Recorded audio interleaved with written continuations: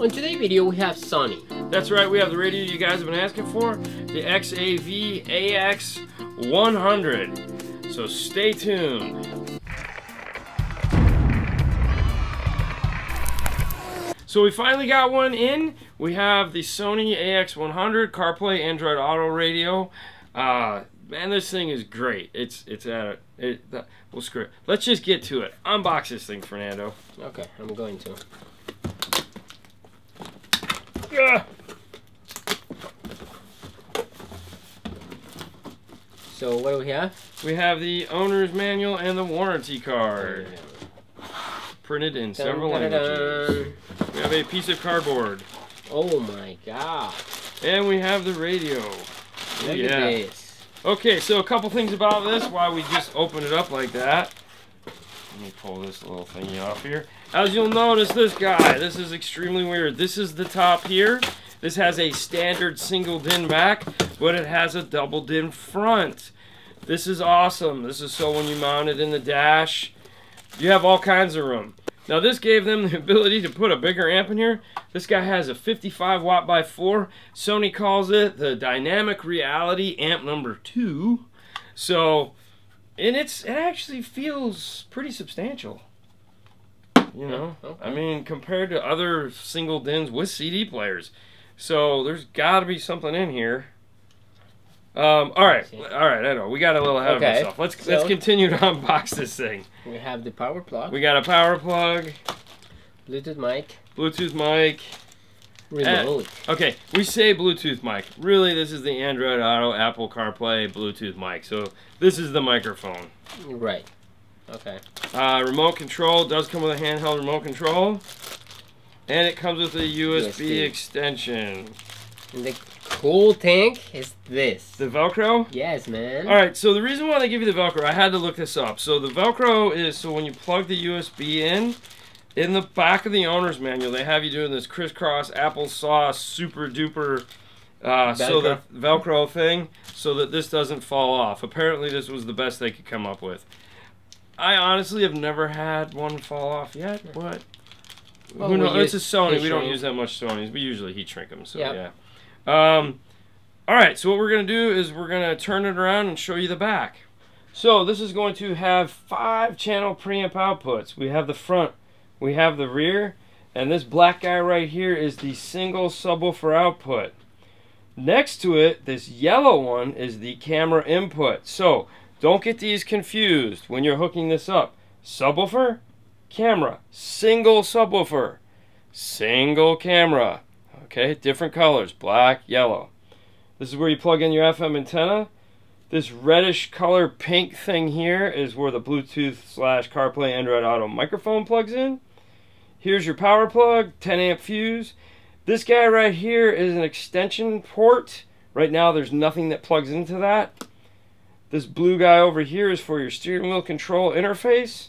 And of course the USB that hangs off the back. So when the unit first powers up, it's going to ask you a couple questions to set it up. The first one being language. So we'll go ahead and tap that. There are 12 languages to choose from. You can choose them simply by scrolling up. We'll go over to this side. We'll scroll down here. Alright. Tap back. Next is demo on and off. We'll go ahead and shut it off, as well as setting up the calendar. So you have month, day, year, hour, and then I like this, it actually gives you the ability to choose AM or PM.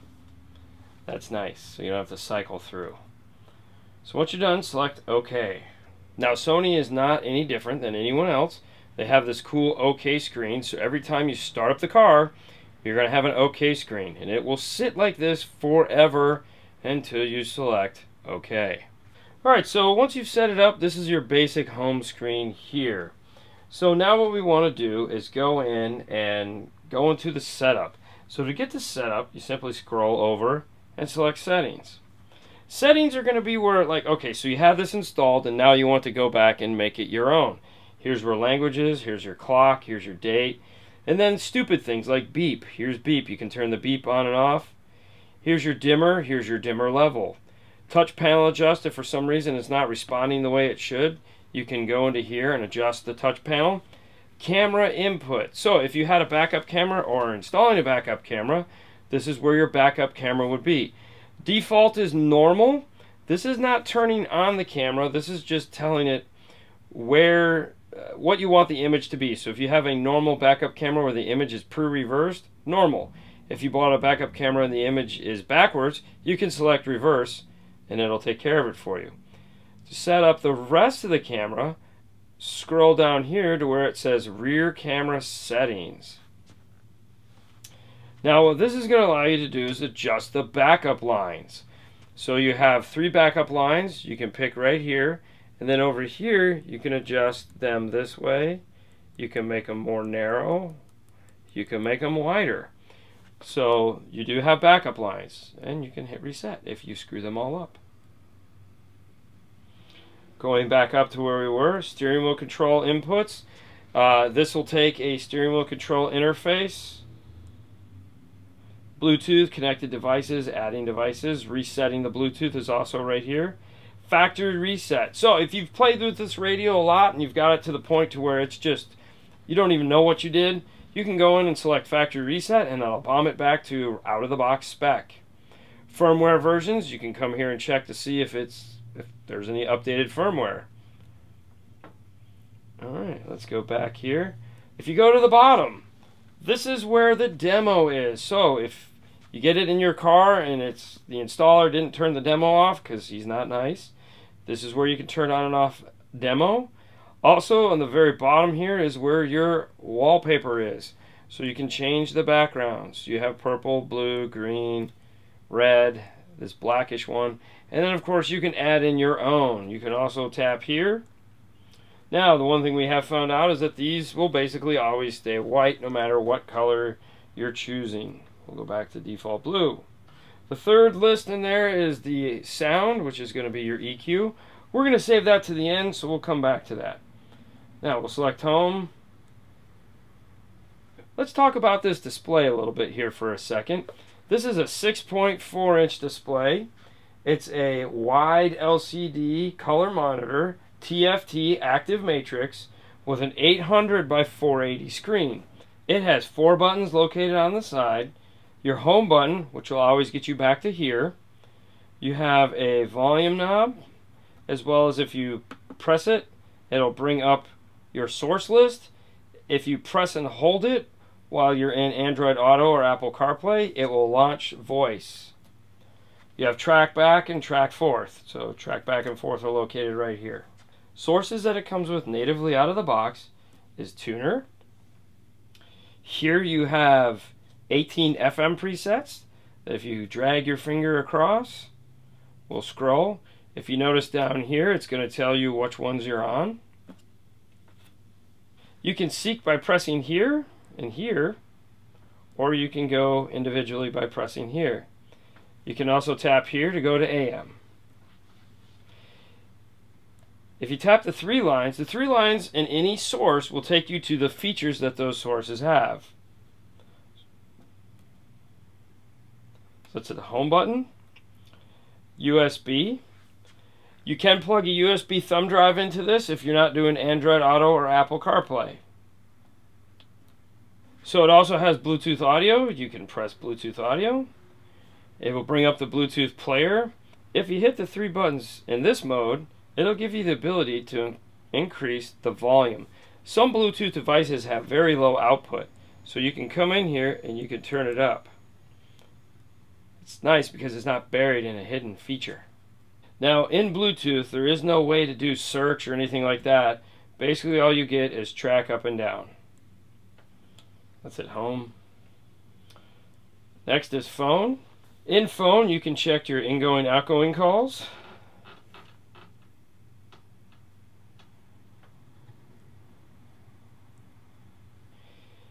You can check your phone book.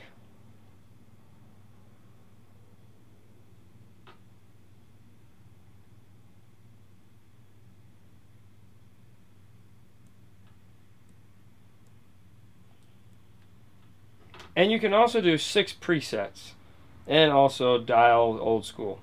Now keep in mind, this was really never made for this. This was made for Android Auto or Apple CarPlay. So this is more or less just in here for if you need to use it in a pinch. Most of the time you're going to be using the Android Auto or Apple CarPlay phone system. You won't be using this. And then of course, last but not least, is the rear camera option. So if you have a backup camera connected, this will allow you to force the backup camera to come on while you're going in forward or parked or whatever, anything other than reverse. So for the moment you've all been waiting for is Apple CarPlay, which is located right here. Simply touch that and you're now playing Apple CarPlay. You press and hold this, it'll go ahead and launch the Siri. Hit it again, which is also redundant for holding this as well. Hit the home button. You can go ahead and use all your apps. Now the one thing that is different about this Apple CarPlay that I've noticed over other people's Apple CarPlay is that on the competitors they have an app icon down here to get back home. With this unit you simply press the home button to get home. Now if you notice right here in the corner you have this cool little square with a play icon. If you tap that, it'll automatically take you back to whatever source you were listening to.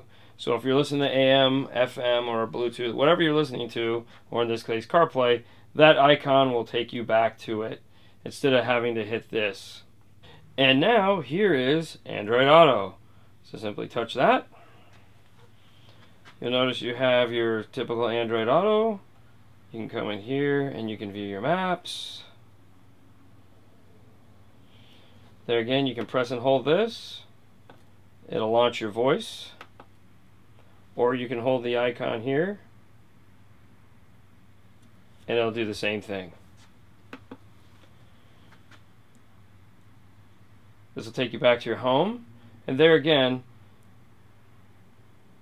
return to Sony. You can also do that simply by pressing the home button. So if you're here and you hit home, it'll take you back as well. Let's check out these sounds. Let's go back into settings and we'll go to audio. First on the list is extra bass. Extra bass is just that. It's extra bass. Comes default as 1. You can select off or 2. So if for some reason you feel your system isn't hitting hard enough, you could turn on extra bass. This is a feature Sony's had for years. I personally leave it off. Next is going to be the EQ10 plus subwoofer. And it's just that. It's a 10-band EQ with 10 presets. So you have custom, which is on its own, and then you have 10 more. Country, soul, jazz, electro, hip-hop, dance, pop, rock, R&B, off, then back to custom. For custom, you simply just put your finger on here where you'd like it to be, and there's your custom EQ. Over here, you have your subwoofer volume control. Simply by raising and lowering, you can turn up and down the subwoofer. Now, this has kind of confused me at first. Off is on and on is off. So if you want to turn it off, you select it. Now it's off. If you want to turn it on, you select it again, and now it's back on. So it's not actually telling you what it's doing. It's telling you what you may want to do. We'll go back to here. Balance and fader. You can simply drag your finger around or use the arrows to put it in the spot you would like. Crossover. Now it has a high-pass crossover, and it has a couple settings, 50, 60, 80, 100, and 120 is basically where it maxes out. I would really like to see it go up to about 220, but 120 is where it is. Low pass is going to be exactly the same, as well as subwoofer, phase, normal, or reverse. Then last but not least, you have DSO. DSO stands for Dynamic Stage Organizer, and you have 3 levels plus off. Now what it's designed to do is adjust the signal, improving the stereo positioning so music sounds like it is coming from the dash. So this is definitely something you're going to want to play with to see if it improves the way your car sounds. So this is definitely a radio I'm pretty excited about. As far as installation goes, I love the half DIN to double DIN front. Or the single DIN, I should say, to double DIN front. I think that is cool as can be. If you've got a BMW 3 Series with that cool air conditioning box in the way, this will fit. There's been tons of guys on Instagram that have posted pictures of it already. So yeah, kudos for that. Definitely a winner chicken dinner. There you go. Yeah. All right. Well, we hope you guys enjoyed this. Cool piece for sure. Definitely a thumbs up. Yeah. You know, hey, for the price you can't beat it. End the show. All right. So thank you for watching. You guys can find us on Facebook, YouTube, and Instagram. And as always, if you like our videos, please subscribe. Please like them. Ask questions. We will answer them. We have a ton of videos on this radio. If they're not out when this comes out, just check. I don't know if you're looking at this in March, they're up. Yeah, pretty much. So if there's any feature that we went over kind of fast, make sure you check out those extra videos we have on this. Otherwise, with that being said, and all that, you ready? You getting excited? You're just dying. Have a great night, and we will see you later. Bye.